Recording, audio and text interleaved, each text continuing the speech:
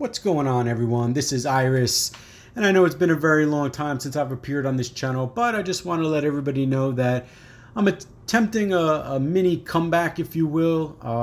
I've got the creative juices flowing again.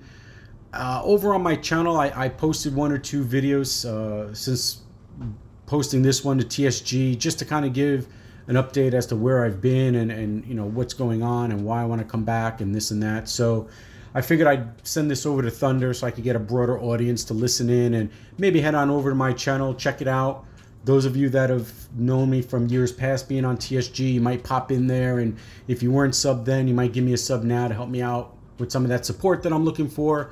Because one of the biggest reasons I kind of bowed out about, I'd say a little bit over a year ago, was YouTube made a big change where, you know, you had to have over 1,000 subs, you had to have 4,000 watch time minutes, or I don't know, 4,000 something in a year, and I wasn't anywhere close to that. And to be quite honest with you, it wasn't even about the money, it was just the principle, because I've never made a single penny from YouTube. I have $28 from AdSense sitting there that I can't even get because I never met the $100 minimum.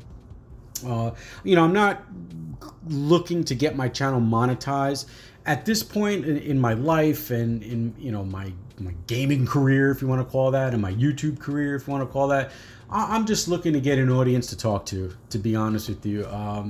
You know, I want to speak to a varying audience of age and, you know, genders and race, and yeah, I just want people to talk to, and I want people to talk to me. I want feedback back and forth, and I'm going to get to what I'm going to be doing about that here in a couple of seconds. But just to remind everybody, you know, who I was. You know, I started gaming way back in COD 4. I've been on TSG, I don't know, 10 times, maybe even a little over 10 times.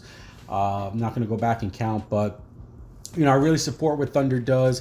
He's one of the, might even be the, or one of 3 big YouTubers that kind of give his audience a platform to come on and do these kind of things and get some exposure to smaller channels. And it's a really great thing. And, you know, I've been paying attention to Thunderstruck, and I'm not seeing a lot of people up, you know, posting videos. And, you know, if you don't want to come over and sub to my channel, yeah, make your own video, send it into Thunder, get it up on TSG.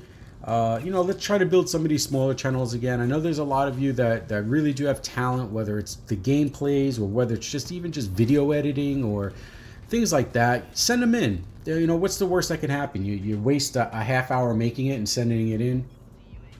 Nothing wrong with that. So to kind of further get into the discussion, what I brought up before about what I'm trying to do, I'm trying to set up a schedule where I can stream. I think for me, streaming and interacting with the audience live will probably benefit me in 2 ways. One, I don't have to go crazy sitting out trying to edit a video.